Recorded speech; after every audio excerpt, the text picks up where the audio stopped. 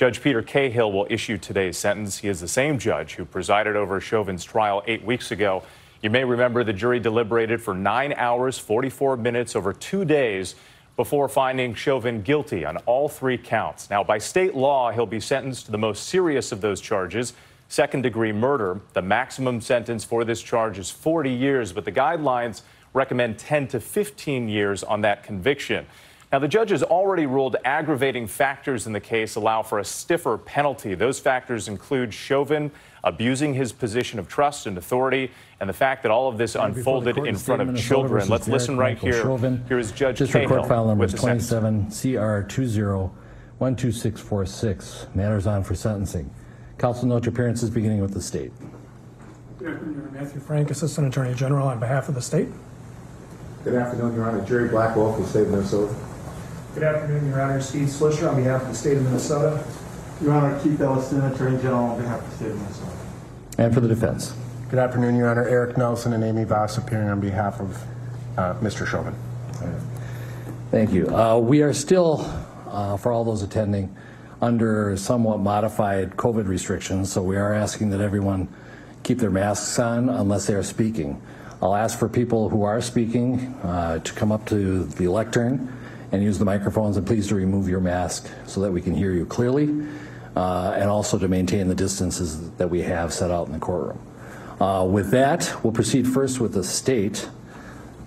Mr. Blackwell, you may proceed with victim input.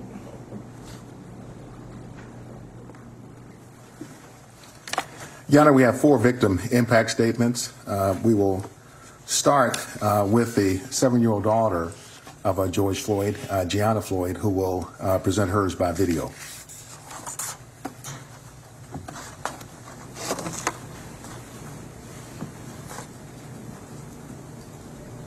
What do you miss most about your daddy?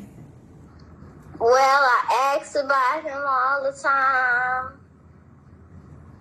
And that's kind of it. Yeah. Well, when you ask about him, what are you asking about? Well, I was asking, how did my dad get hurt? Do you wish that he was still here with us?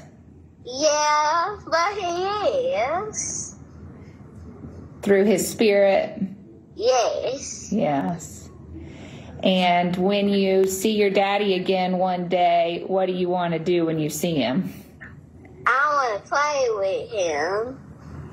What kind of games do you want to play with him? I want to play with him, have fun, go on a plane ride, and that's it. Yeah. We used to have dinner meals every single night before we went to bed. My daddy always used to help me brush my teeth. Oh. Do you miss him helping brush your teeth? Yes. How do you hope that the world remembers him? Well, they help him because those mean people did something to him. Yeah. If you could say anything to your daddy right now, what would it be? It would be, I miss you and I love you. All right. Thank you, Gianna. I really appreciate you answering questions today. That was Gianna Floyd. Your Honor, next we'll hear from the nephew of George Floyd, Brandon Williams. Mr. Williams.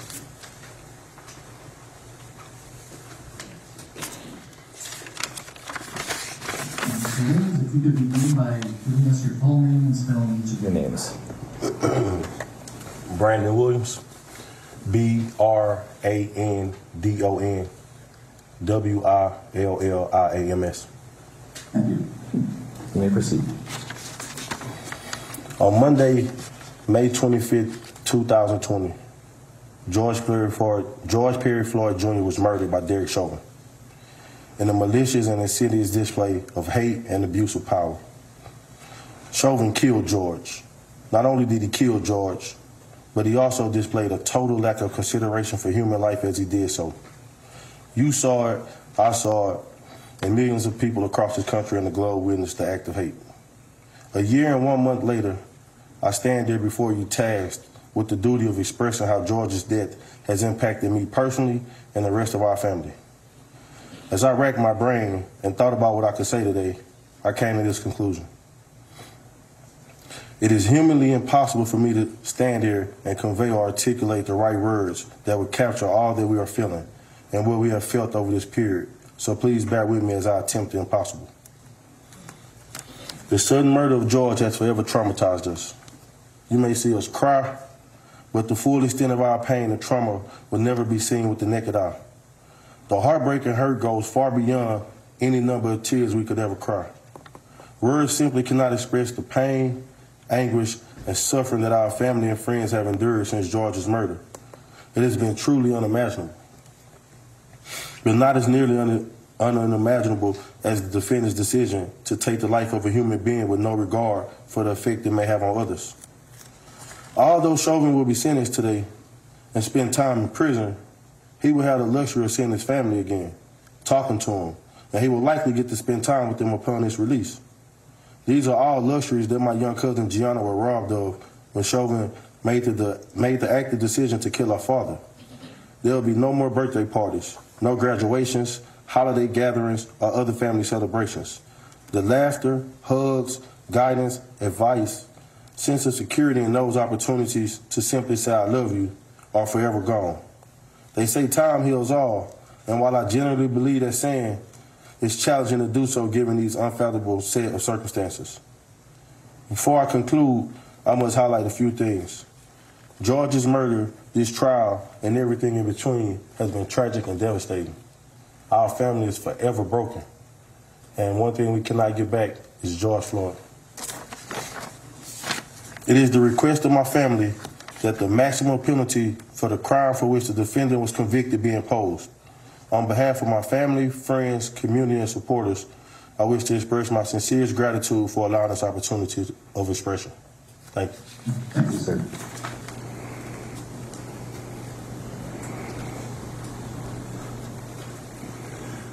Your Honor, first, just for the record, this wonderful lady standing here is a Hennepin County victim advocate. Ms. Bondwell is well known to the court. Yes, thank you, Judge. And so, Your Honor, we'll next hear from the brother of George Floyd, Mr. Terrence Floyd.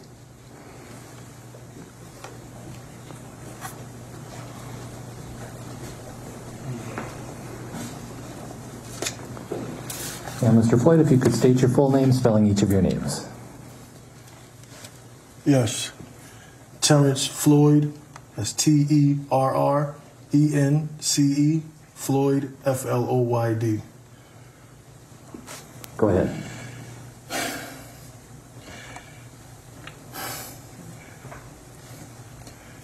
I'm here representing my brother. I'm from New York.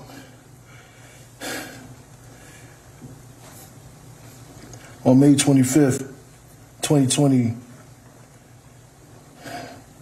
my brother was murdered, everyone knows, by Derek Chauvin.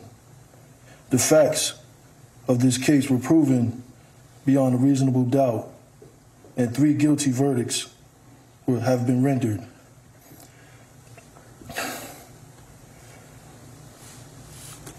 This situation has really affected me and my family.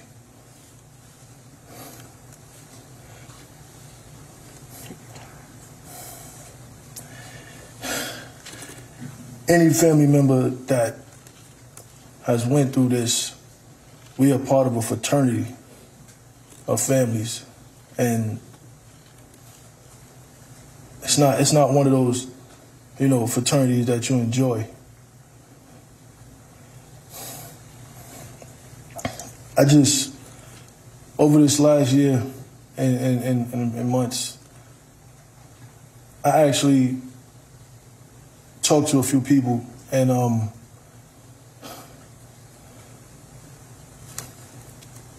I wanted to know from the man himself why. What were you thinking? What was going through your head when you had your knee on my brother's neck? Why, when you knew that he posed no threat anymore, he was handcuffed, why you didn't at least get up? Why you stayed there?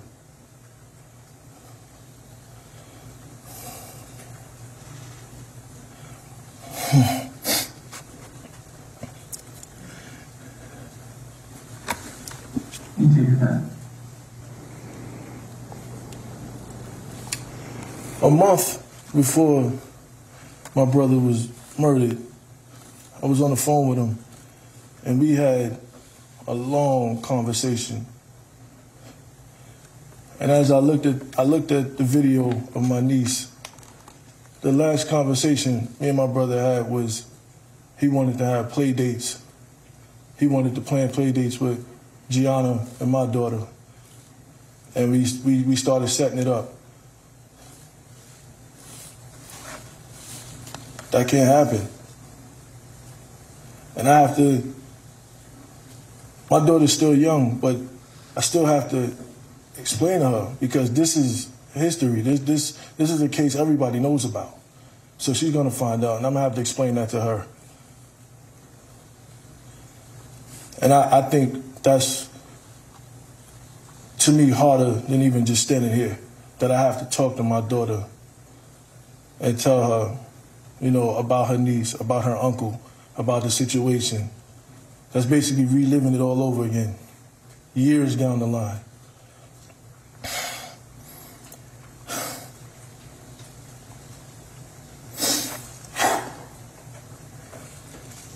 I'm here on behalf of my family, on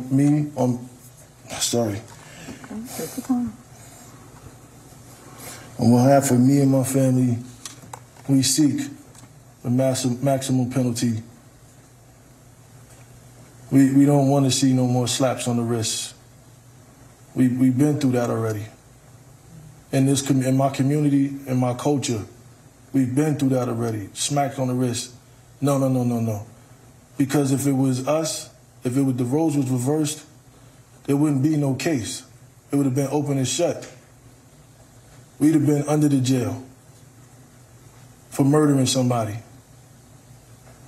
So we asked for that same penalty for Derek Chauvin. Thank you. Thank you, sir.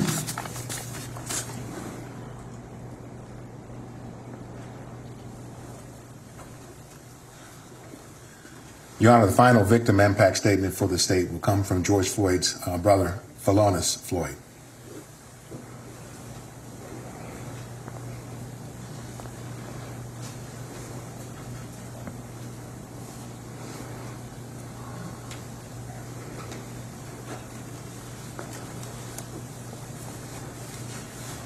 And sir, if you could begin by giving us your full name and spell each of your names, and I have permitted you to use your phone because you have notes on it, is that correct?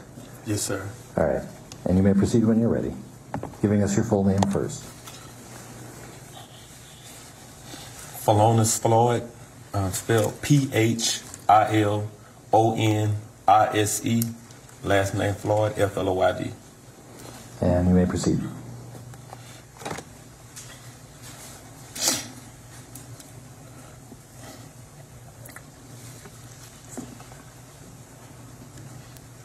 One year ago, May 25th, my brother George was murdered by Derek Chauvin and his co-defendants in broad daylight with a knee to his neck for 9 minutes and 29 seconds.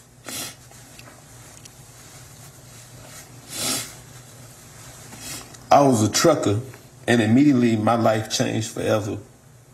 I began to speak to the world for George from the United Nations, Africa, Canada, Japan, and so many other countries. Every day, I have begged for justice to be served, reliving the execution of George, while others begged and pleaded for Officer Chauvin to simply just allow George to take a breath. I haven't had a real nice sleep because of the nightmares I constantly have hearing my brother beg and plead for his life over and over again.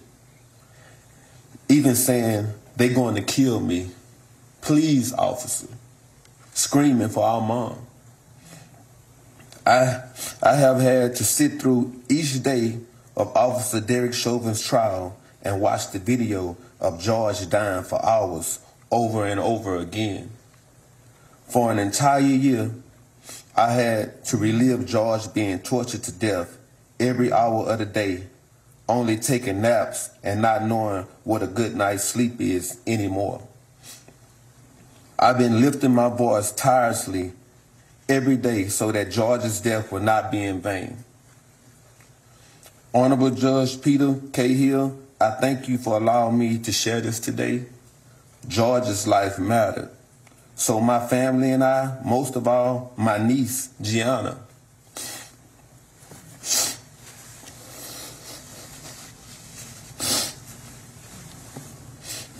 My niece, Gianna, she needs closure. I'm asking that you please find it suitable to give Officer Chauvin the maximum sentence possible, charge that he has been found guilty for. My family and I have been given a life sentence. We will never be able to get George back. Daddy's our daughter's first love. He would never be able to walk Gianna down the aisle at her wedding, attend those magical moments of her life like a daddy-daughter dance, sweet 16 party, seeing her out for prom graduations, and she would never be able to have any personal memories with her father. With a smirk on his face and children present, Officer Chauvin used excessive force and acted against his training. Chauvin had no regards for human life, George's life. I stand before you today asking you to please help us find closure by giving Chauvin the maximum sentence possible, making sure he does his time consecutively without the possibilities of parole, probation, or getting out early for good behavior. Thank you. Thank you, sir.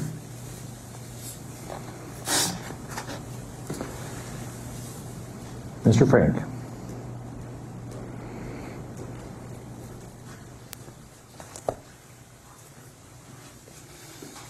Thank you, Your Honor.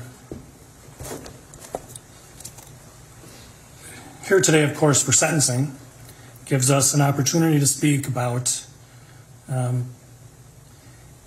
other matters that I think are involved in sentencing and where we are in the criminal justice system in the processing of this case. As a member of an elected office representing the people of the state of Minnesota, as well as people of the local community, I want to say a couple of things. And first of all, I want to really thank some of the police officers in the Minneapolis Police Department who, under great pressure, great stress, and to some extent at peril to their occupations, what they've devoted their life to, stuck to their oath and their commitment as police officers to speak openly and honestly about policing and the training that is given and received by police officers. Those officers didn't hide behind a blue wall. They came forward. They told this court and those jurors what they knew about training and responsibility. And I think they deserve recognition and credit for that. I would also like to thank members of the Bureau of Criminal Apprehension.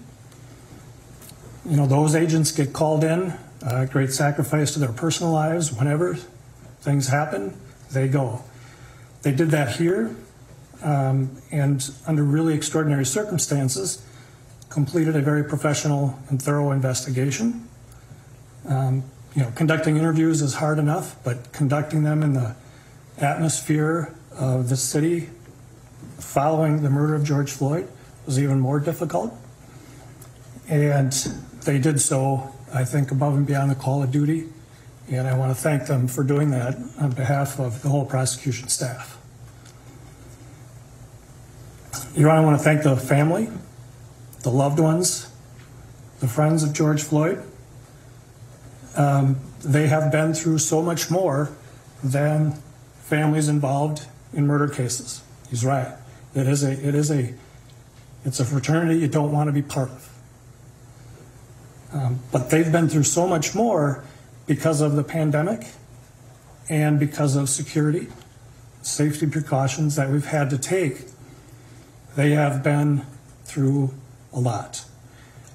At a time when they try to grieve, like everybody does for the loss of someone, they are going through so much more.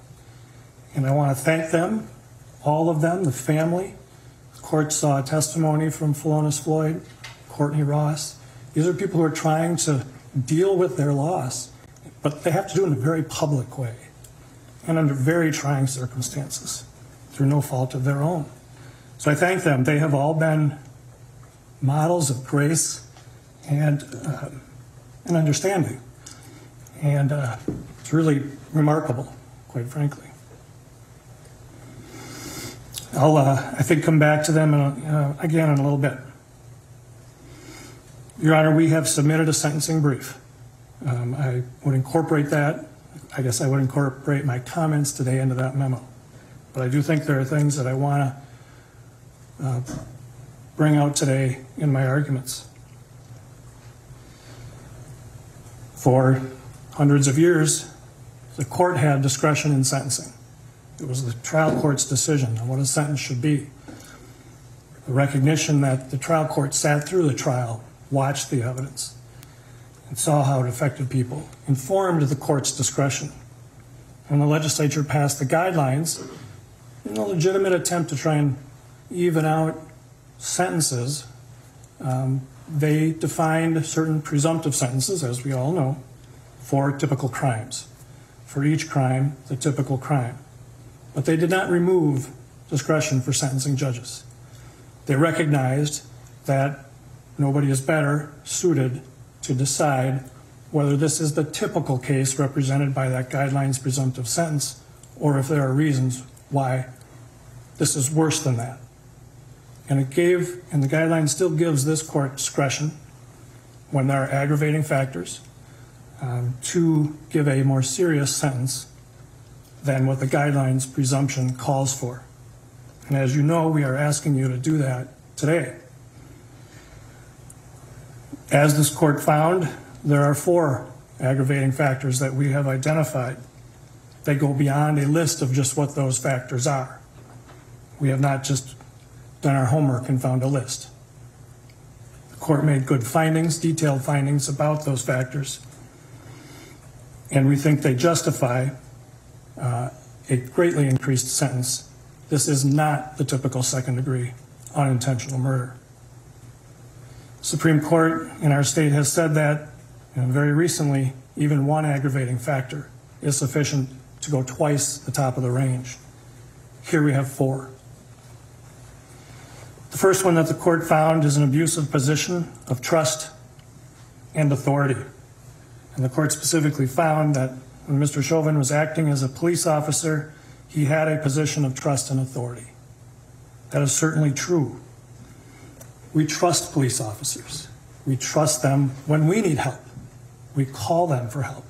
We trust that they're going to take care of the problems that they are assigned to deal with, right?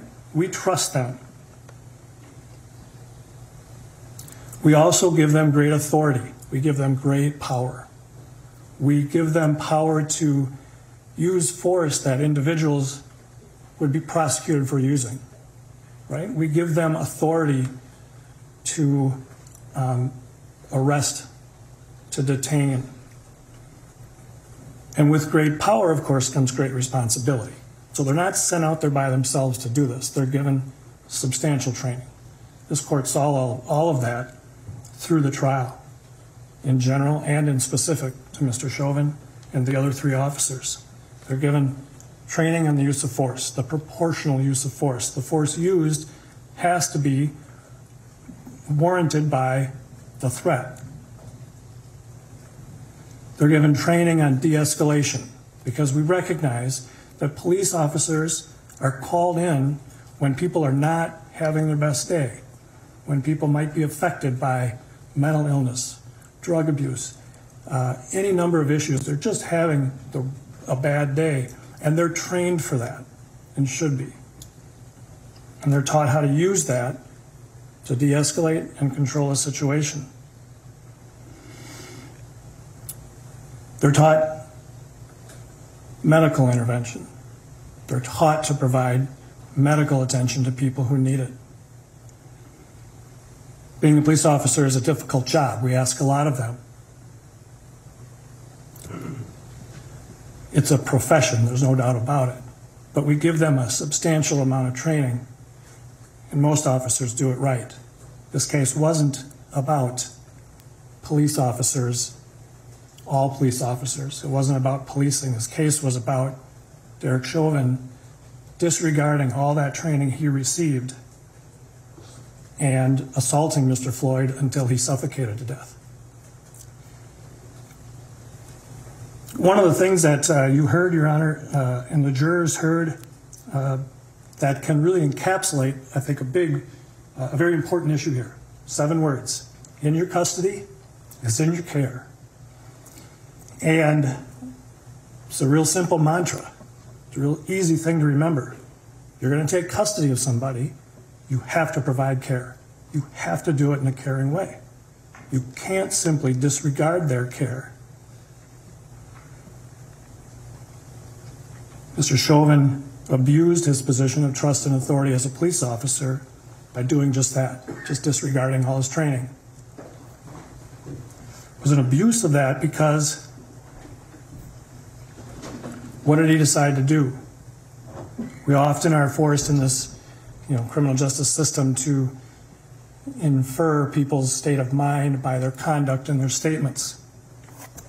What was Derek Chauvin's end game here? What was the plan? It seems apparent the plan was hold him down until we can dump him in an ambulance and no longer have him be our problem. You recall he said to Charles McMillan, he's a big guy, might be on something. That's it. He held Mr. Floyd down as Mr. Floyd begged for his life. He had the other officers help in that regard. And rather than doing the simple expedient of putting him on his side, he said, yeah, He was dismissive to that duty of care.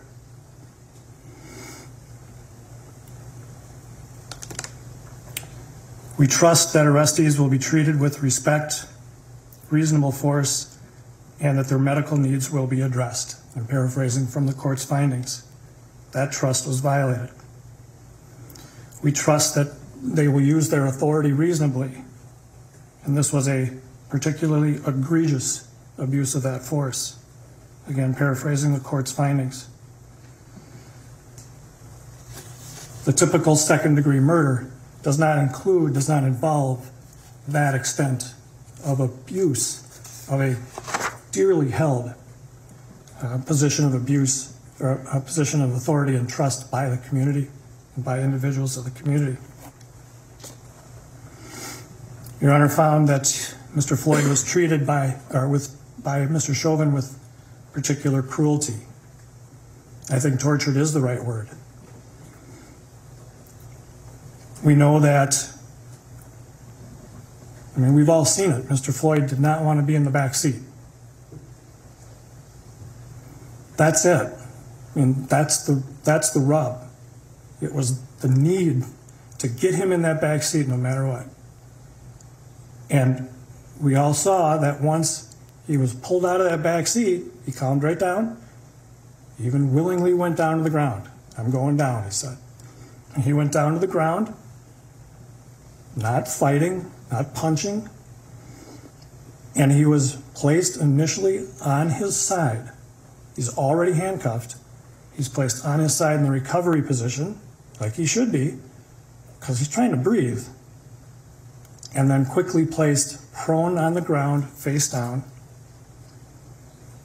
Mr. Chauvin put his left knee on George Floyd's neck, his right knee on George Floyd's back, face down on the pavement. Had Officer King sit on Mr. Floyd's waist area, and had Officer Lane hold his feet down. You can even see Mr. Floyd trying to pull his feet up. We all are going to fight to breathe. Everybody knows that fear when you all of a sudden realize you're having trouble breathing. It's just innate, right? We want to survive. We know we have to breathe. And there's an automatic reaction when you begin to feel like that is threatened. And you can see Mr. Floyd going through that. He tries to pull his feet up. But he's held down by these three officers while Officer Tao is looking on. He later, of course, goes to keep the people who want to help away. He's placed face down on this pavement so harshly that it rubs the skin off his face. He has injuries to his face from being face down on that pavement. He has injuries to his knuckles from just trying to lift himself up. And he's telling Officer Chauvin, "I can't breathe. I'm dying." And Mr. Chauvin's response was, "Uh-huh." And all this time, I mean, imagine what Mr. Floyd is going through. If you're going to talk about particular cruelty and torture, really try to appreciate what he's going through.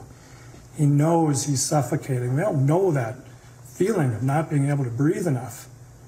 And he's begging, he's pleading, and he's being ignored. His concerns are being dismissed by somebody who has taken custody but not care. He was kept in that prone position for 9.5 minutes and was suffocated. There's no other way to say it. That's particularly cruel. That is more cruel than the typical second-degree unintentional murder. Significantly more. This is not a momentary gunshot, punch to the face. This is 9.5 minutes of cruelty to a man who was helpless and just begging for his life. This court found that there were children present, standing only a few feet from these officers. These children, who were ages 17 and one child age 9. Why is that an aggravating factor? Well, I think everybody can figure that out. Right? It's particularly bad to commit a crime in front of children. We've heard a lot of academia about the development of the young brain and how long it can take. And here you got a couple of teenage girls, a 9-year-old girl. How are they going to process this? Standing feet from a man being suffocated by police officers. Such a stark sight that one of the children even says, "We got to call the police on the police." How do you process that as a 9-year-old?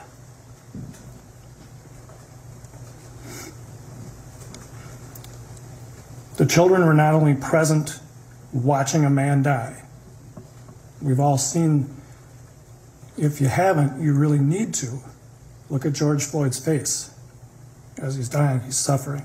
The children have to watch this. But not only that, it's police officers, and there are people around them wanting to help. And at one point, and sure, they got upset. And at one point, Mr. Chauvin points his mace, grabs his mace to keep him back.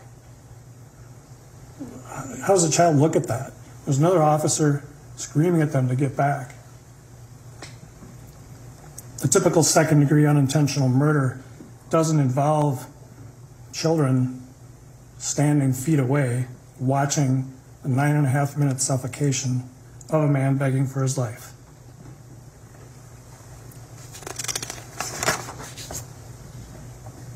This court also made a finding that the defendant committed the offense with the involvement of 3 or more other persons. Lane and King were involved directly in the restraint, and that Tao kept the bystanders at bay. I've already talked a little bit about Lane and King's role in holding Mr. Floyd down. They recognized that he was pulseless, that Mr. Floyd was pulseless at one point, and yet really made no effort to take care of the person in their custody Officer Tao watched most of the suffocation and then only went over to keep people from giving help. One person who is identified as a medical trained firefighter for the city of Minneapolis, and that was dismissed. Like, are we going to believe her? So they kept trained medical people from providing help.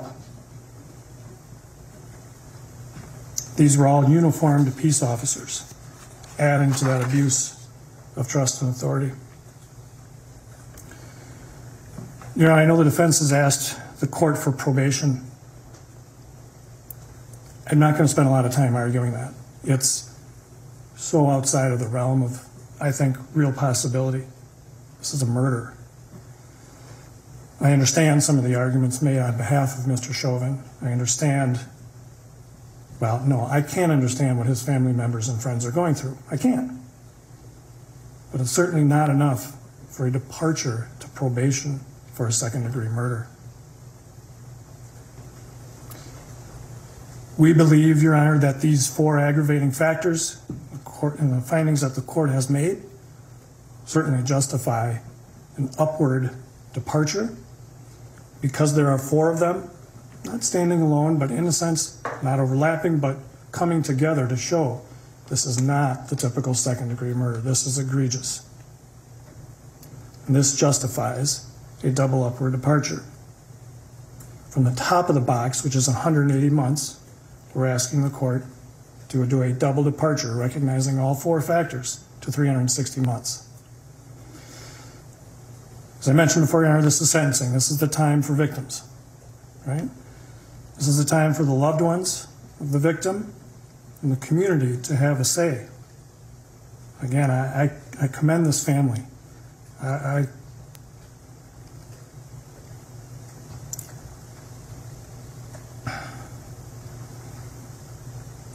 commend all of the loved ones, the friends, the people that have been involved in this case for tolerating and being gracious.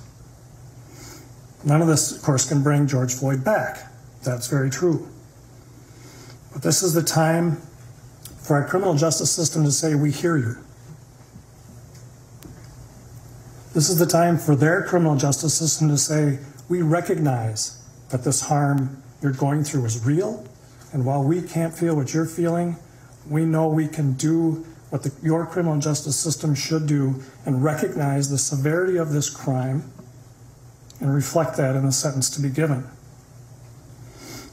It's time for this criminal justice system to say, we recognize this is more serious than the typical second-degree unintentional murder. The 4 reasons the court found reflect that and give this court more than an adequate basis to do that. Your Honor, we ask the court to impose a sentence of 360 months, commitment to the Commissioner of Corrections. As you know, Your Honor, there are no fines in murder cases. And we would ask the court just to reserve the issue of restitution. So we can clarify that with the family and present that to the court for 30 days. Thank you, Your Honor. Anything further from the state? No, Your Honor. Okay. Mr. Nelson. I'm sorry. Mr. Blackwell? I'm sorry, Your Honor, just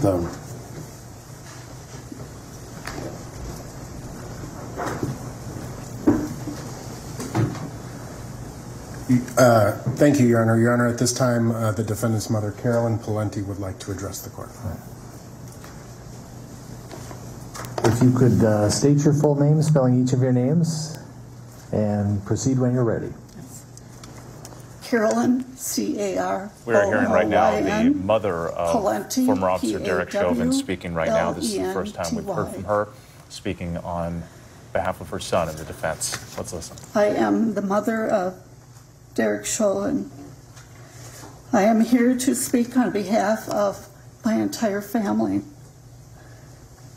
On November 25th, 2020, not only did Derek's life change forever, but so did mine and my family's.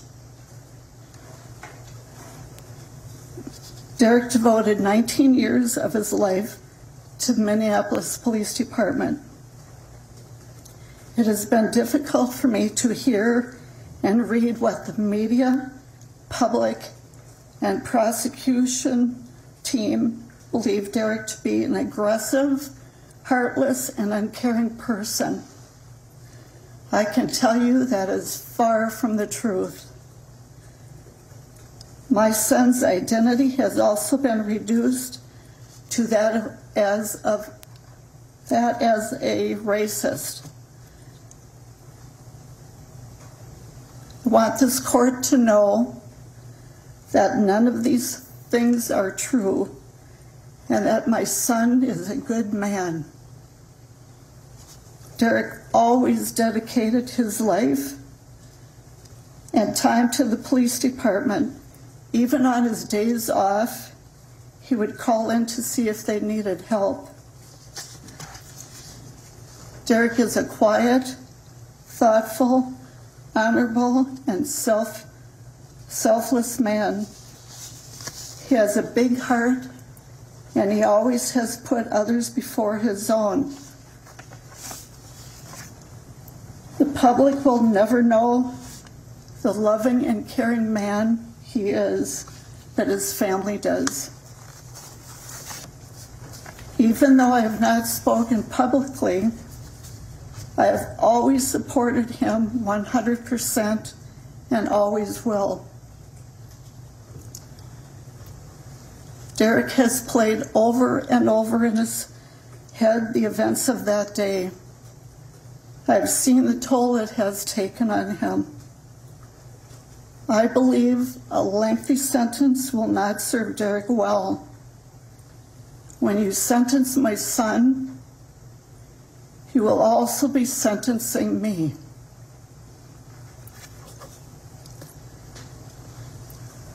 I will not be able to see Derek, talk to him on the phone, or give him our special hug. Plus the fact that when he is released, his father and I most likely will not be here.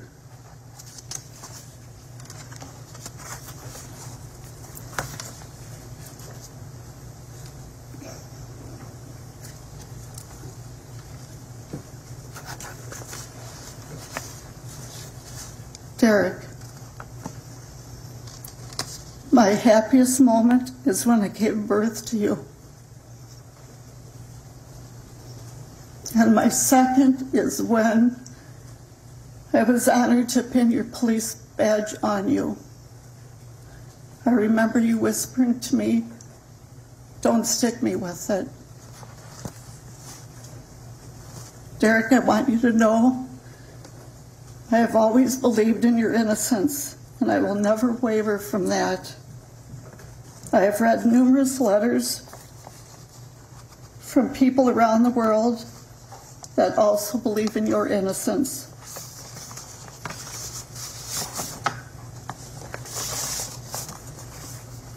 No matter where you go, where you are, I will always be there to visit you.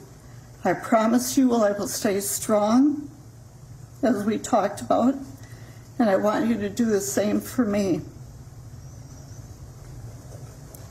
I will do what you told me to do, take care of myself, so I will be here for you when you come home. Remember, there is no stronger bond or love than a mother's love. One final thought I want you to remember. Remember, you are my favorite son. Thank you for your time. Thank you. Mr. Nelson.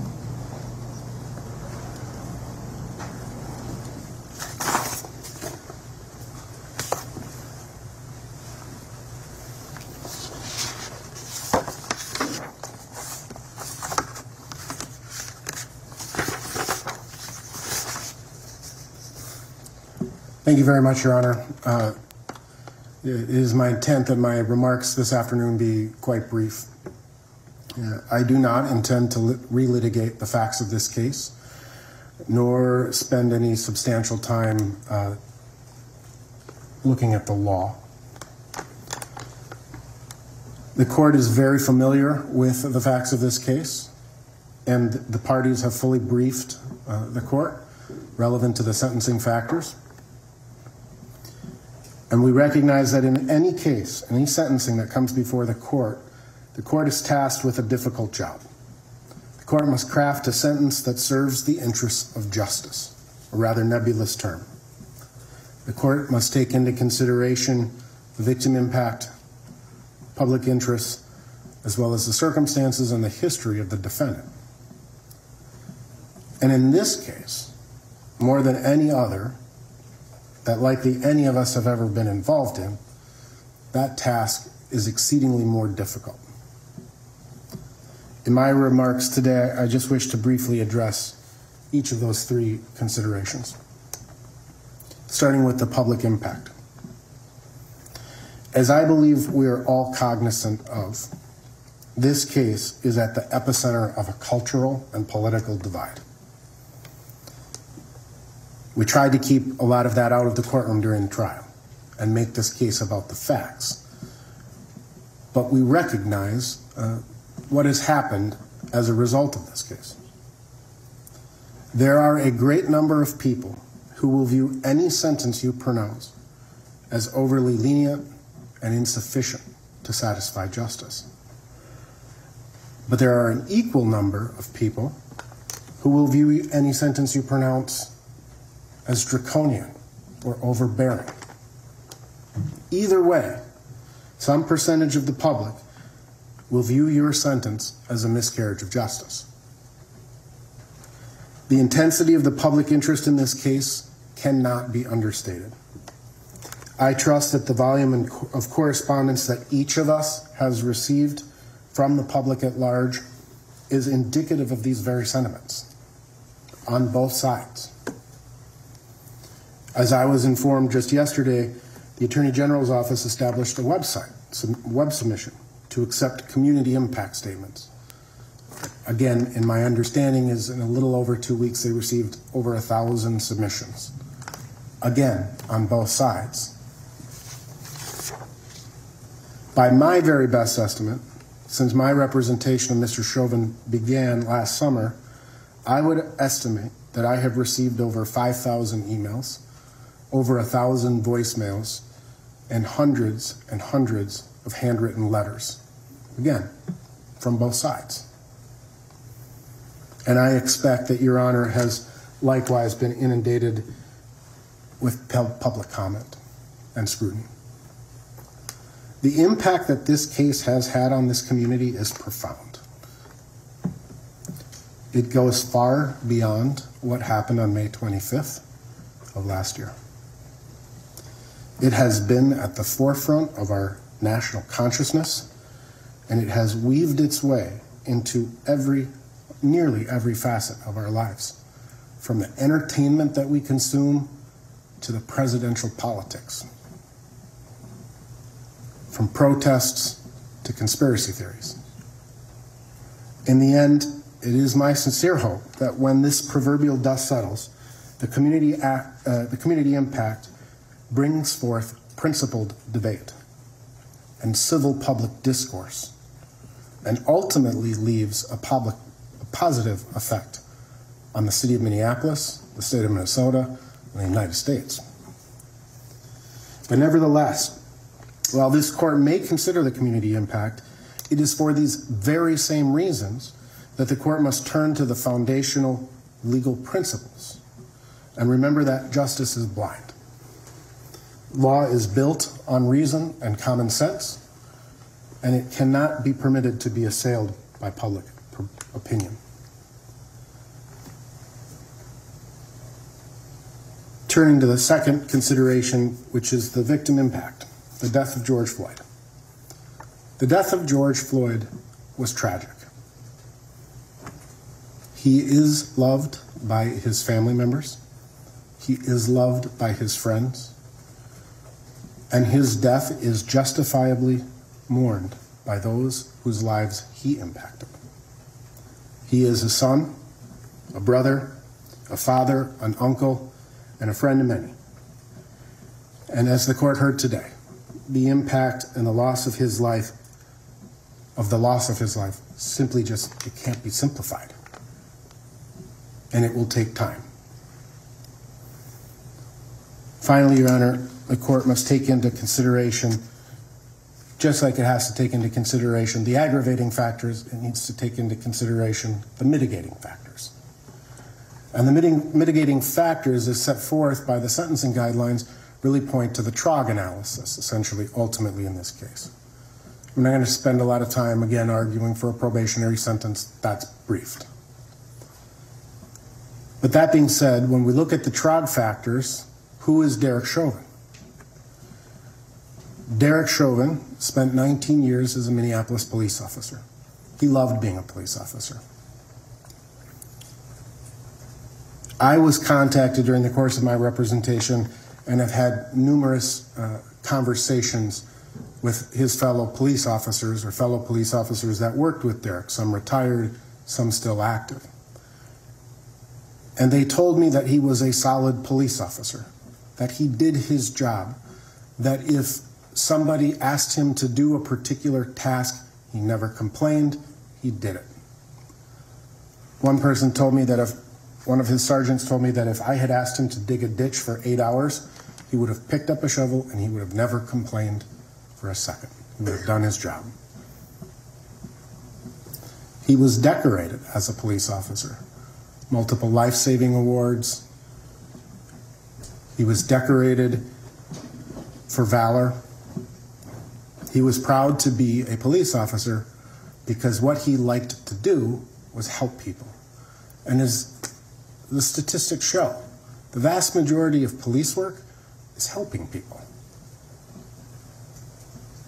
He was proud to be a Minneapolis police officer. He served his country as the United States in the United States Army. And he too is a son, and a brother, and a father, and a friend. He too, his life, the life he's lived, he's not coming into this as a career criminal with 6 points, 5 points, 4 points.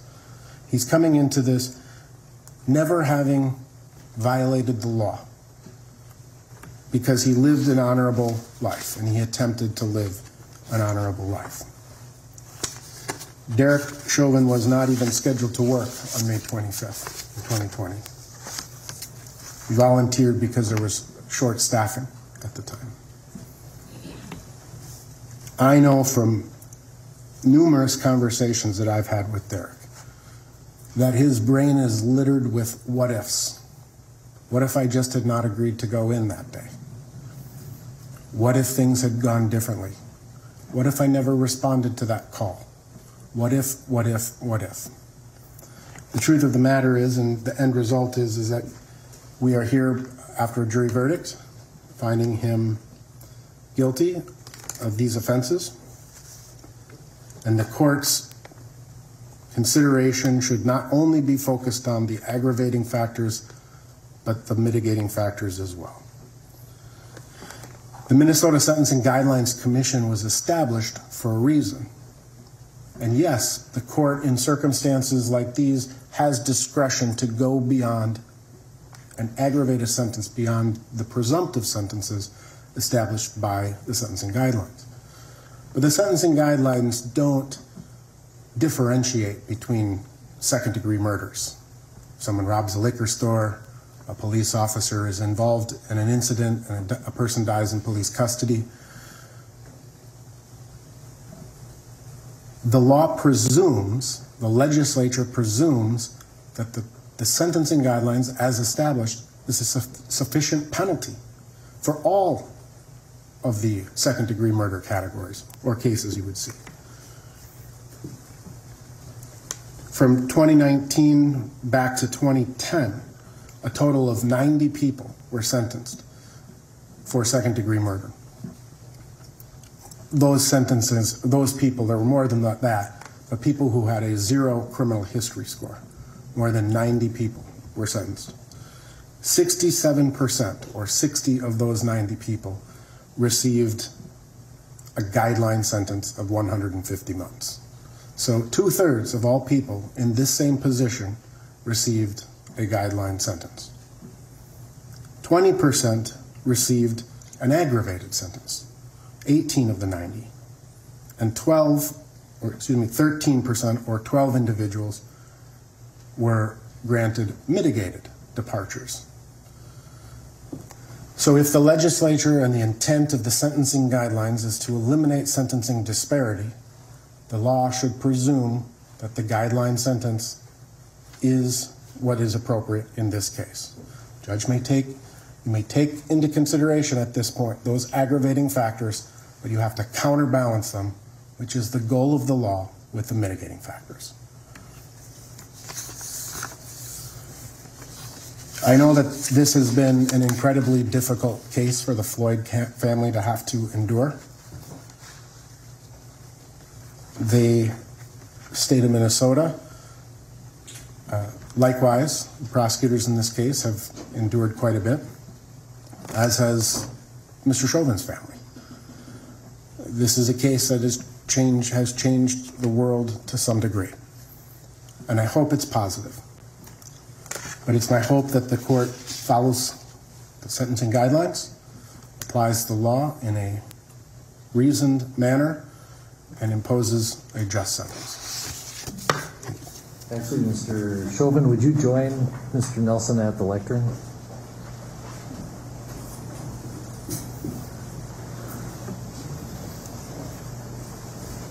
Mr. Chauvin, this is your opportunity if you wish to give any input to the court.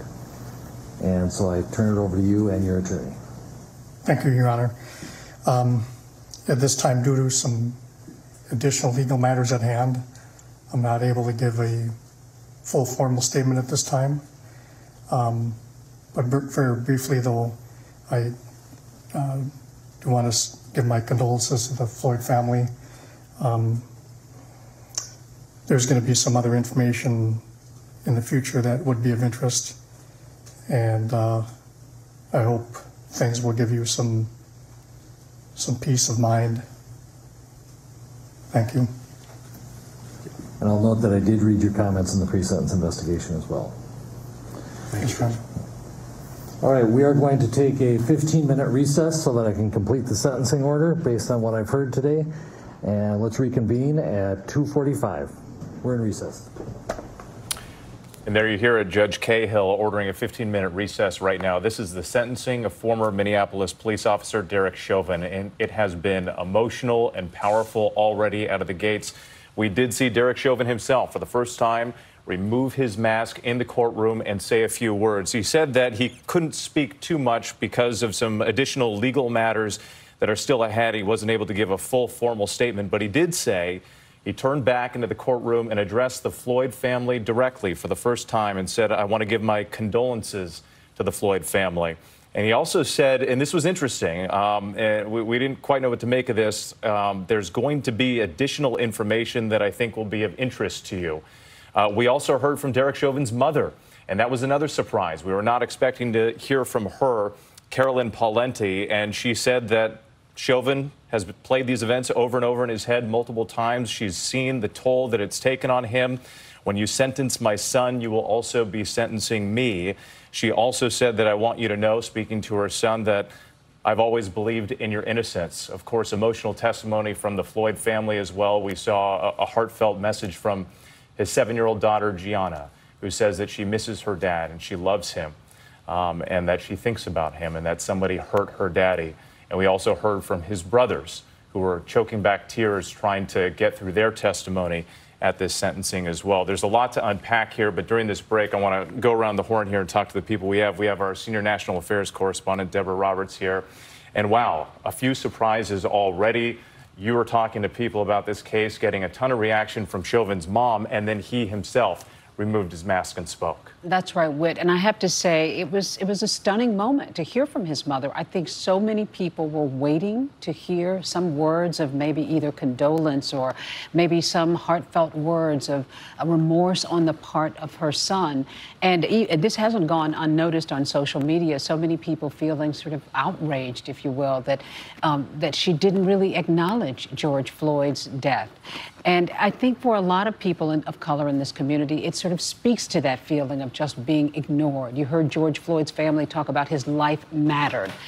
And you didn't hear that in her comments. And I think that struck a lot of people. His attorney actually did reference his death a minute ago. But I think for a lot of people, that was a very stunning moment. And I think that speaks to what so many people have been feeling in this country, particularly people of color, about a life mattering. It's not about a black life only mattering, but a black life matters too. And I think that's what people were probably really struck by when they heard her speak about her son. And we heard George Floyd's brother, Philonise Floyd, speaking directly to Chauvin, essentially pleading with him, I want to hear from you. Tell me why you did what you did. I wonder what the Floyd family is thinking about what they heard from Chauvin himself. And that last little bit, it was interesting. He looked at them, he expressed his condolences, but then said that there might be more information in the future that would be of interest to you. Yeah, very cryptic comments. I cannot imagine that gave them any source of comfort. I can't imagine anything that was said, even by his attorney when he acknowledged George Floyd's death, that brought any comfort. I haven't heard from anybody, and I've spoken to a few people over the last few days. I haven't heard from anybody who really necessarily wanted to hear from Derek Chauvin. I don't think anybody expected that they would hear anything. But I can imagine that a lot of people wanted to know something from that family when they heard from his mother, something that kind of acknowledged George Floyd's death and suffering and the loss that his family so poignantly sort of pointed out. And you certainly didn't hear that from his side today. And you described after the conviction and the trial, for many it was a sigh of relief when that conviction came through. And now a lot of people across the country are holding their breath to see what happens in the sentencing here. Want to bring in some others to discuss as well. Let's get to Dan Abrams, our chief legal analyst. And Dan, as I come to you, I just want to point out these 4 aggravating factors because there's been so much discussed about this. And I believe we have a graphic to give some explanation. Remember, he was convicted on 3 counts here. But the most serious charge, second-degree murder, that is what the judge is considering. But in addition, you have these 4 aggravating factors. They're up on the screen there: abused position of power and authority, particular cruelty, presence of children. There were people under the age of 18 who witnessed this killing and committed a crime with the active participation of others, and those, of course, the other officers involved. But Dan, my question to you is, the defense attorney there, Mr. Nelson, said that it's not just the aggravating factors, but also the mitigating factors. What did you make of the case they were making?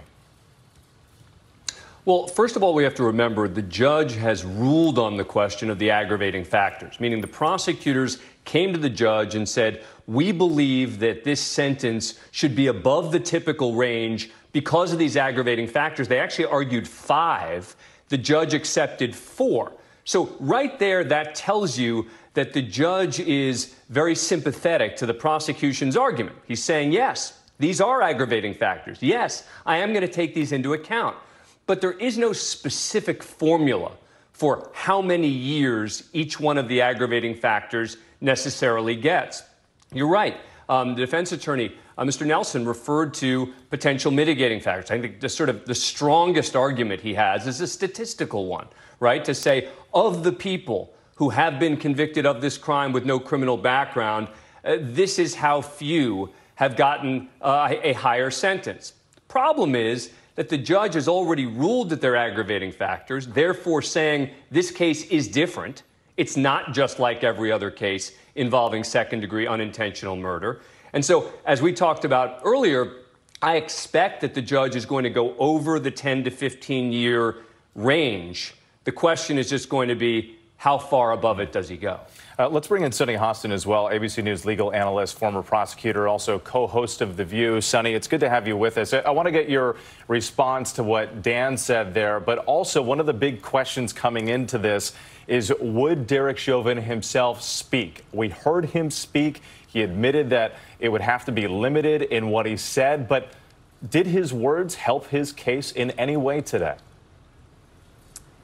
I don't believe so. And I will tell you, the lawyers, of course, in the courtroom, I think made the appropriate legal arguments that we expected to hear. The judge, as Dan mentioned, had already made his determination as to the aggravating factors here. And judges most often times have already made a determination as to what the sentence will be. The factor that is really most important in my experience with is these victim impact statements. And I've been in courtrooms many, many, many times trying my own cases, and I never know how these victim impact statements go.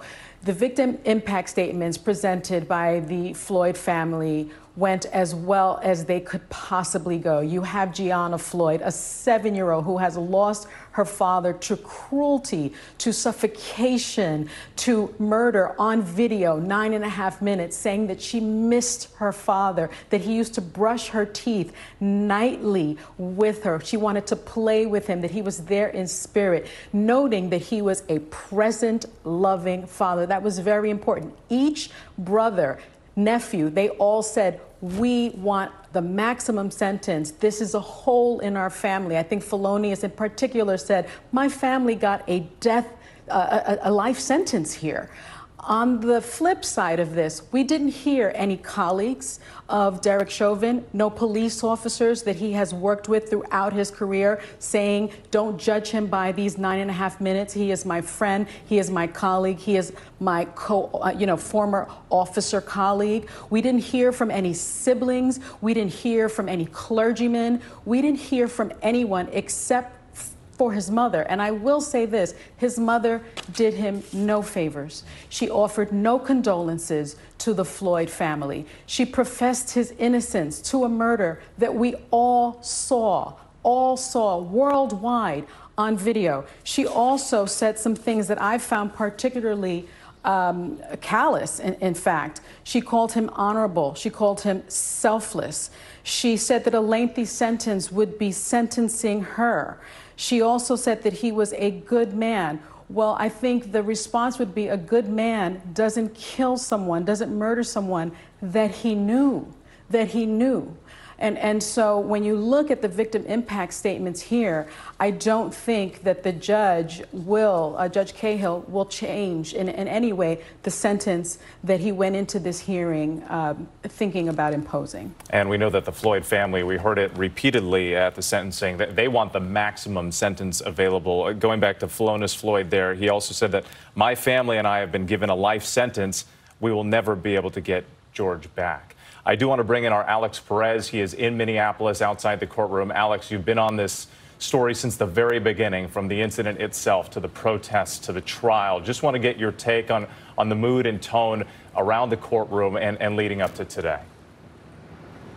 Yeah, well, you know, the family has been saying from day one when this incident began that they want to make sure that George Floyd's life, his death, was not in vain. They want to know why this happened. That question about why, we heard Felonious ask it in court during his victim impact statement, and they didn't get an answer. Even though we heard from Derek Chauvin for the first time, we heard from Derek Chauvin's mother, they never address that question. Why couldn't you get up? Why didn't you let him take a breath? And I have to reiterate what some of our colleagues there have been saying. It's been noted by everyone. Chauvin's mother's statement. There were no condolences to the Floyd family. There was no expression of remorse during those comments that she made.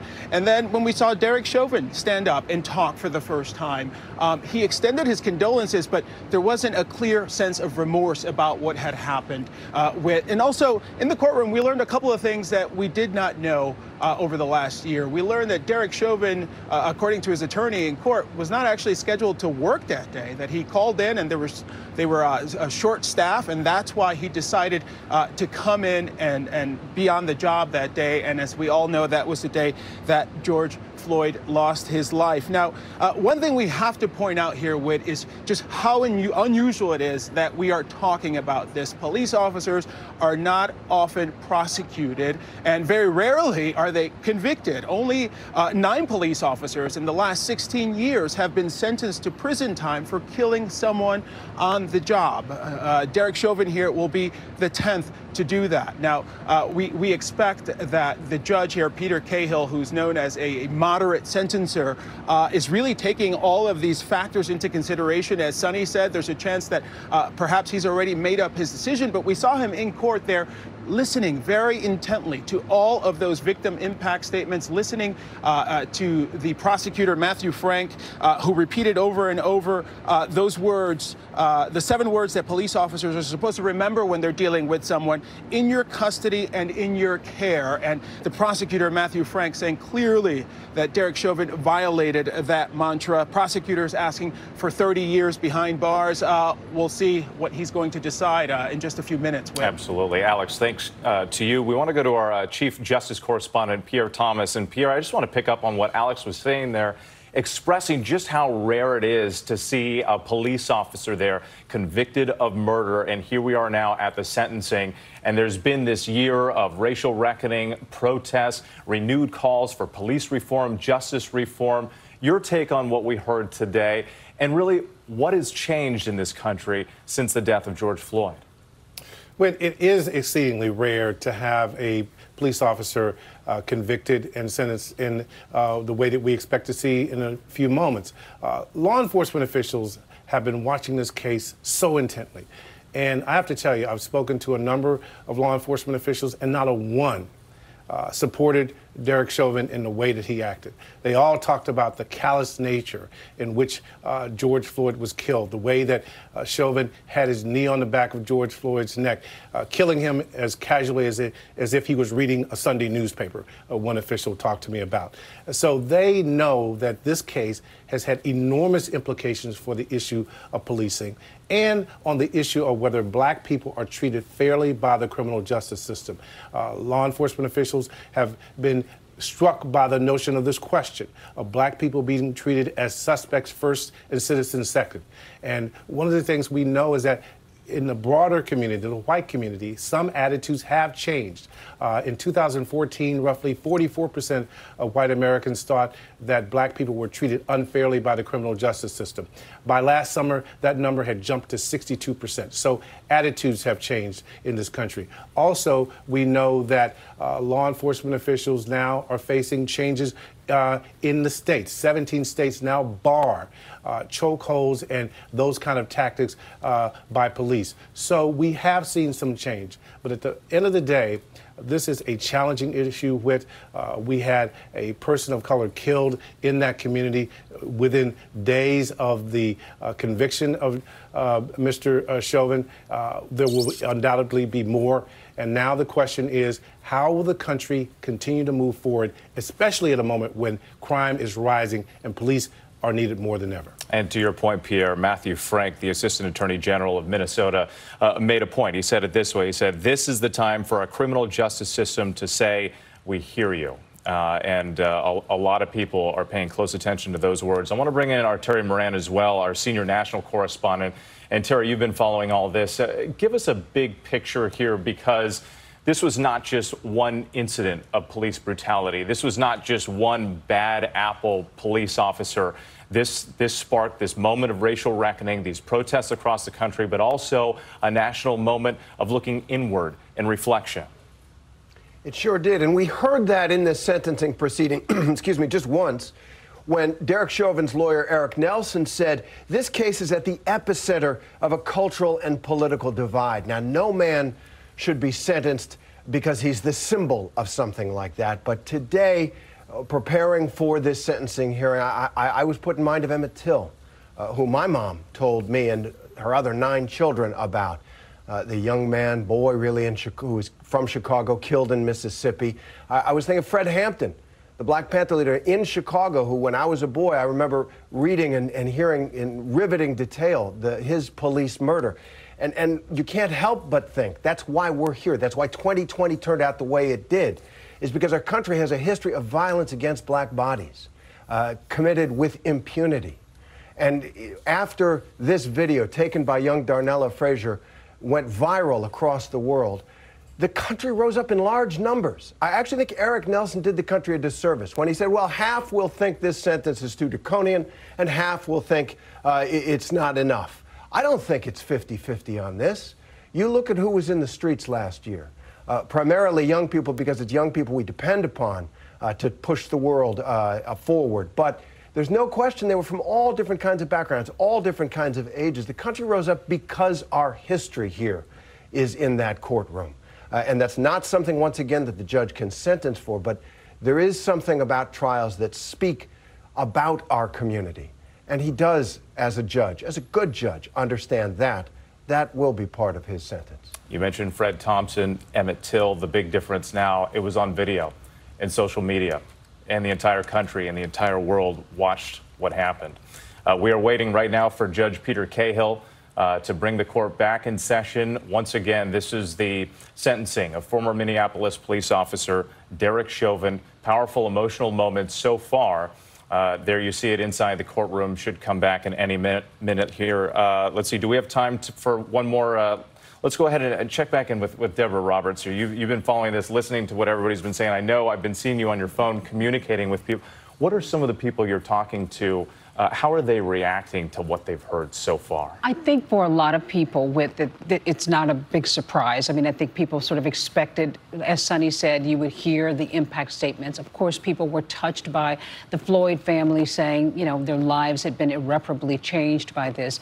But I think more than anything else, what I'm hearing from people is whatever happens, whatever sentence the judge gives here, Judge Cahill gives here, for a lot of people, it doesn't really change a lot because, you know, there are statistics that show that Black Americans are 3 times more likely to be killed at the hands of police than white Americans.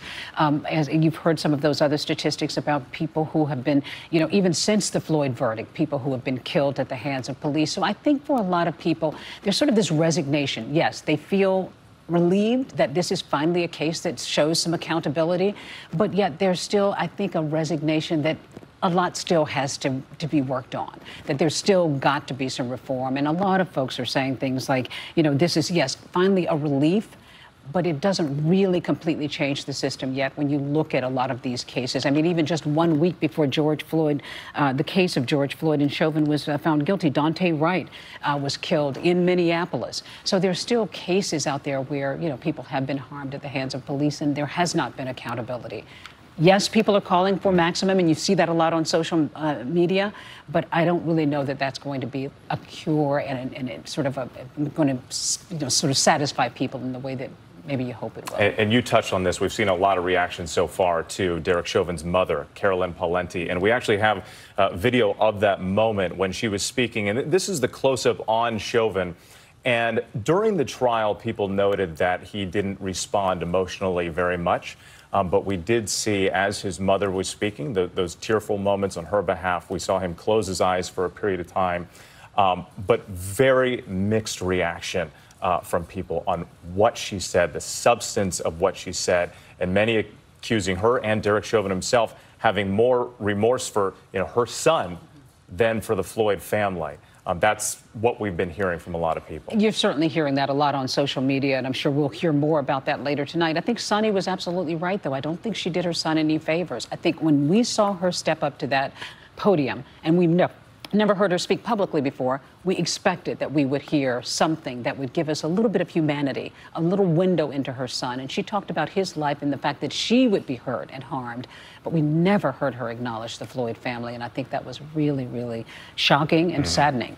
It's a difficult day in the courtroom there, and there have already been a number of surprises. Again, we're still awaiting Judge Peter Cahill to call the court back into session. But just to remind people about where we are and where we stand right now, Derek Chauvin, once again, convicted on 3 separate charges, but because of the laws in the state, he right now, the primary charge that is of consideration is the second-degree murder charge, because that is the highest charge of the 3. And then you have the 4 aggravating factors. If we have that graphic, you can put that up, because there's been a lot of discussion about this. Those 4 aggregating factors will play into what the judge ultimately decides in terms of the sentence there. And we heard that the prosecution talking repeatedly about what all of this meant and how this could play into his ultimate sentence. And let's bring Dan Abrams back into this, because there are these factors in terms of what the sentence could ultimately be. But Dan, there is a wide range. We're talking 15 to 40 years, and the defense says probation and credit for time served. How likely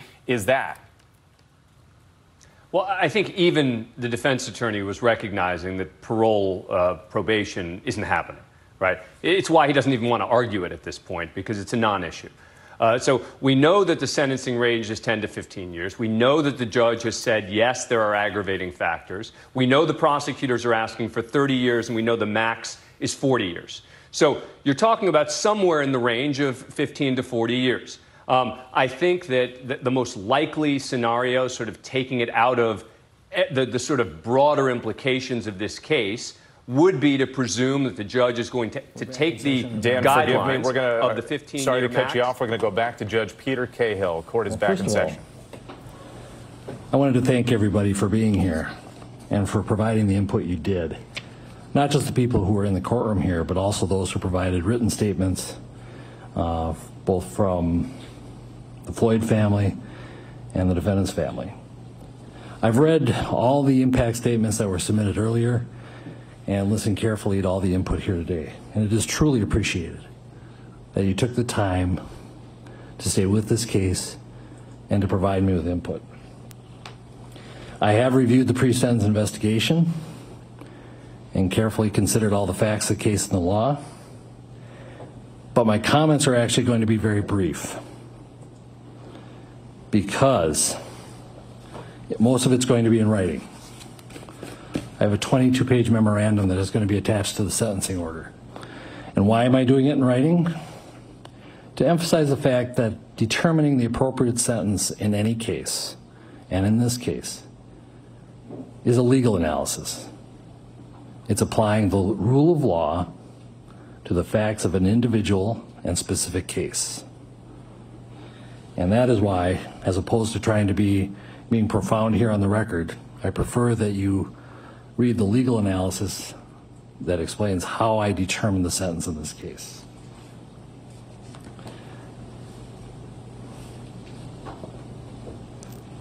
What the case is, or what the sentence is not based on, is emotion or sympathy.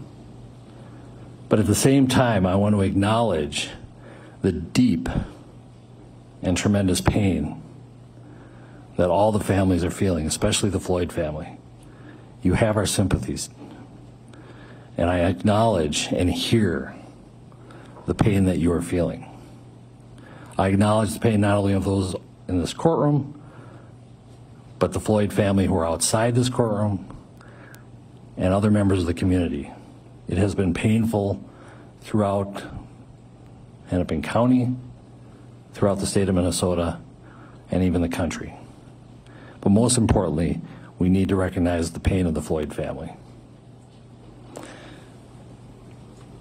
I'm not going to attempt to be profound or clever, because it's not the appropriate time. I'm not basing my sentence also on public opinion. I'm not basing it on any attempt to send any messages. A trial court judge, the job of a trial court judge is to apply the law to specific facts and to deal with individual cases. And so, Mr. Chauvin, as to count one, based on the verdict of the jury, finding you guilty of unintentional second-degree murder while committing a felony under Minnesota Statute 609.19 subdivision 2 paren 1, it is the judgment of the court that you now stand convicted of that offense. Pursuant to Minnesota Statute section 609.04, counts 2 and 3 will remain unadjudicated as they are lesser offenses of count 1. As sentence for count 1, the court commits you to the custody of the Commissioner of Corrections for a period of 270 months. That's 270. That is a 10-year addition to the presumptive sentence of 150 months. This is based on your abuse of a position of trust and authority, and also the particular cruelty shown to George Floyd. You are granted credit for 199 days already served. Pay the mandatory surcharge of $78 to be paid from prison wages.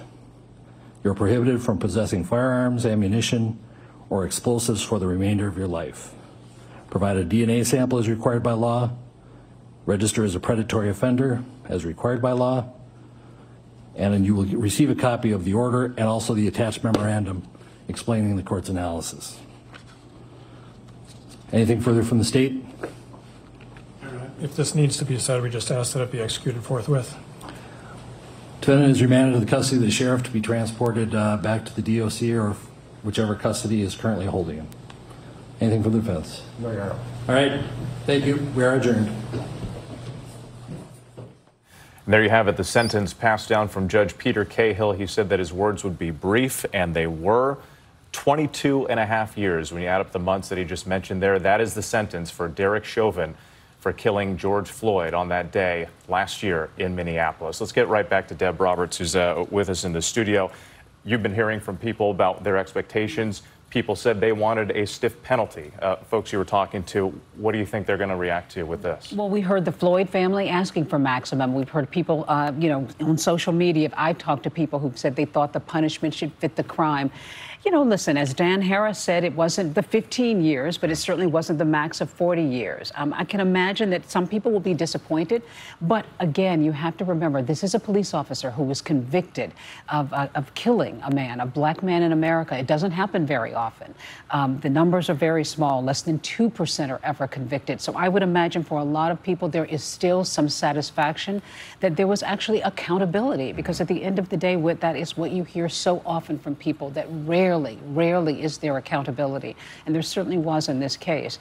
It certainly wasn't a slap on the wrist, as I would imagine many people, will definitely attest to. Wasn't the maximum, but he certainly got a very hefty sentence for what we all witnessed, this traumatic killing of a man. And maybe for some people, it restores some faith that there can be justice. Still a lot of cases out there that haven't been decided, but there is justice, at least some measure of justice in this case. And I would imagine we're going to hear that from a number of people today. I want to go back to Alex Perez, who's been following this case from the beginning. He's there in Minneapolis outside the courtroom. Alex, you have spoken with the Floyd family on a number of occasions. I don't know if not very much time has passed so far, but what do you make of the sentence, 22.5 years, and what you expect their reaction would be? Well, Whit, I can tell you the family wanted the maximum sentence, and we all sort of knew going into this that the judge would probably land somewhere in the middle of that. The family says they did not want the minimum sentence, and they did not get that. But to them, ultimately, this is about bringing justice for George Floyd and also making sure that his death was not in vain. I remember interviewing Terrence Floyd, and he said he will continue to talk about his brother every day until change happens here in America and across the world. And I think this sentence handed down by the judge today shows that this was much more than just a slap on the wrist. 22.5 years for this murder, which was captured on video there. So the family, I'm sure, is receiving this with mixed emotions right now. But I can tell you, just in talking to people on the streets over the last year, they wanted to see this through from the very beginning, from the first time they saw that video up until this point, the sentencing. And many people are already now starting to talk about the trial of the other 3 officers, former officers, which will happen next year. So this is one step in a bigger step process. But in talking to people in the street with protesters who of all backgrounds who have come together, because you have to remember this case, despite the sentencing today, has already changed America in many, many ways. People of all backgrounds have come together for a common cause, and we've seen that across the country over the last year and 1 month. And so seeing this sentence, recognizing that what this police officer did was wrong and sentencing him to 22.5 years, this is what a lot of people have been asking for, just this recognition that police officers do not always do the right thing, and that black people, particularly here in America, often have to deal with situations like this and the justice does not come to them the way it does to other groups. Now, we also heard the judge in court talk about how his decision was not based on public opinion. But we all know how the criminal justice system here works in America. It's not just to punish those who violate the law, but it's also about deterrence, to make sure things like this don't happen again, or if it's going to happen again, we know that you will be punished punished for it. And I think we're seeing that in the courtroom here. The judge spending a lot of time talking, recognizing this moment here in Minneapolis, in Minnesota, but really across the country. Everyone was impacted by this, and the judge wanted to make sure that everyone heard that. Whit. All right, Alex Perez for us. Thank you so much. Yeah, the judge saying that he didn't want the sentence. It was not based on emotion or sympathy. It was a legal definition that he needed to give, given the crime. Let's go back to Dan Abrams. Dan, forgive me, I had to cut you off before as we brought the judge back in. Those aggravating factors you were discussing, they turned out to be factors in this sentence. Yeah, and I think it's important to remember when thinking about the sentence that he's starting from the 10 to 15-year range, right? I mean, this is not a first-degree murder case. This is a second-degree murder case. This is a second-degree unintentional murder case. And as far as that goes in the state of Minnesota, this is a stiff sentence. Now, some people are going to say it's not stiff enough, should have been higher, et cetera. But it is clear that the judge took those aggravating factors into account. It's also clear, by the way, that he'd written the opinion before we heard from the impact statements, right? You don't go back and write a 22-page opinion in a matter of moments. So it is clear that he knew what he was going to do, that he was assessing this as what he views as a legal matter, taking into account the sentencing guidelines, adding the aggravating factors onto that, and interestingly, telling the court that he doesn't want to speak too much about this. He wants his words in the actual opinion to speak louder than what he says in court. Dan, thank you. I just got something right in front of me here. This is a response from attorney Ben Crump, who's been representing the Floyd family here. And again, the Floyd family was asking for the maximum sentence. He tweeted here, 22.5 years. This historic sentence brings the Floyd family and our nation one step closer to healing by delivering closure and accountability. So that, again, from one of the attorneys representing the Floyd family. Let's go back to Sonny Hostin here. We heard the family asking for the maximum sentence. They didn't quite get it, but 22.5 years, significant, and in Crump's words, historic. It is historic. It is significant. I have never seen this kind of sentence when it comes to accountability in terms of police violence. And in looking, I'm looking at my notes. I mean, we're talking about second-degree unintentional murder. And while that is not an intent crime, it's an unintentional murder. It's without intent to cause death, but let's remember it is with the intent to inflict bodily harm. And so we saw that infliction of bodily harm on video for 9.5 minutes, and the judge took that into consideration. He also took into consideration the fact that he was in this position of authority as a police officer and the particular cruelty that we all saw. And so I will say, because of the cruelty of it all, I think this was, an unusual upward departure, which is what we call it in legal parlance, and that is a significant upward departure from 10 to 15 years to 22.5. He is, I believe, 45 years old.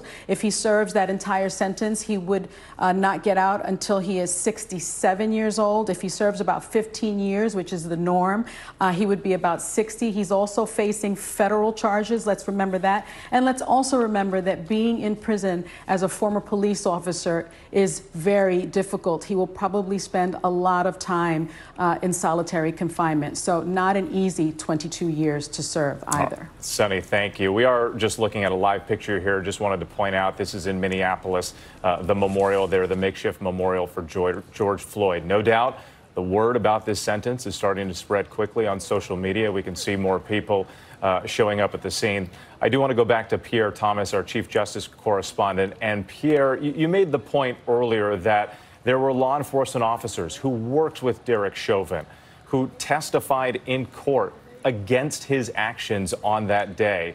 Clearly, that was a big part of this sentence.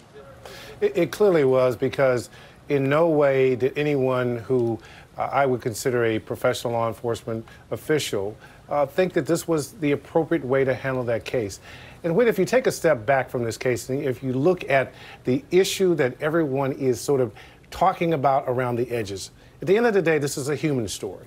And this is a story about race as well. You'll recall that when police responded to the scene, this was not about a crime of violence. This was not an armed robbery. This was not about an assault. This was about a counterfeit $20 bill. At the end of the day, George Floyd is dead over a $20 counterfeit bill. And that's the question that many African Americans and many people are wondering about. Why is it that that man died over something that simple? Really hits home, Pierre Thomas Forrest. Thank you. I also want to bring in Terry Moran for another final thought here. Terry, as we are seeing people show up there at the memorial site there in Minneapolis, I wonder what this sentence is going to mean as word spreads across the country. You know, that is now an iconic place in American history and in the world. People come from all over the world to go to the place that is now known as George Floyd Square. And I think in our history, sometimes you're living through history and you kind of don't notice it. It passes by relatively uneventfully. Every single American knows that from the moment you saw that video, from the moment the country saw that video, the shock and horror, the visceral response every decent human being had to that video, we've been living in a moment of American history, and we've been living the history of our oldest challenge in this country, 400 years of it. Can we live together in real justice and harmony? This is a chapter in that. This sentence today, you know, probably will be seen as a step forward, but we know our history. It's one step forward, lots of steps back, but the country is awakened to this issue in a new way. George Floyd likely, let's hope, did not die in vain. Terry, thank you. And we're seeing more people there in Minneapolis showing up at that memorial site. Deb, I want to go back to you. We were actually talking before the sentencing hearing began about healing and what this would actually mean for healing the country that has been through so much over the course of the last year. Ben Crump himself says one step closer to healing.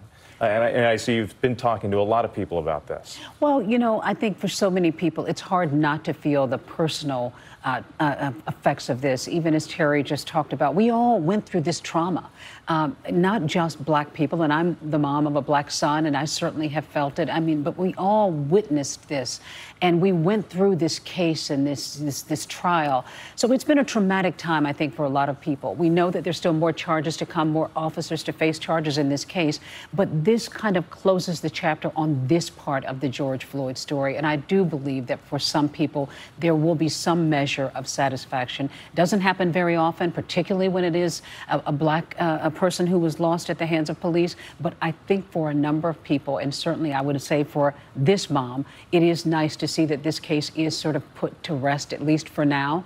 And I think that for a lot of people, this will be maybe some measure of healing. Like you said, closing one chapter. There still is more to this story. Absolutely. Deborah, thank you so much. And thanks to our entire team for the coverage of Derek Chauvin's sentencing, 22.5 years in prison. Our coverage on this story continues on ABC News Live and abcnews.com. Of course, we'll have a full wrap-up on this and that breaking news out of Florida, that 12-story building collapse. Our David Muir is there covering the tragic events. He will be there live tonight for World News Tonight. For the entire team, I'm Whit Johnson in New York. Have a good day. This has been a special report from ABC News.